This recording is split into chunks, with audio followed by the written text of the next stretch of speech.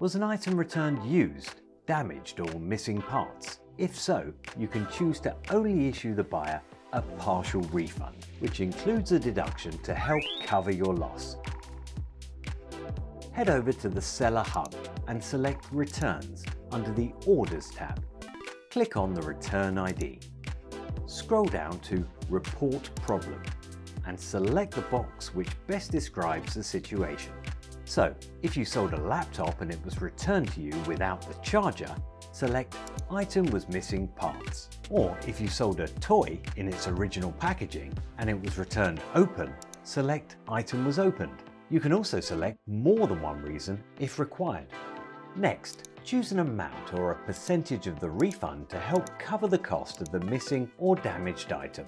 Our deduction guidelines will help you arrive at a fair price. Make sure to include photos and comments to let your buyer know why you are withholding part of the refund.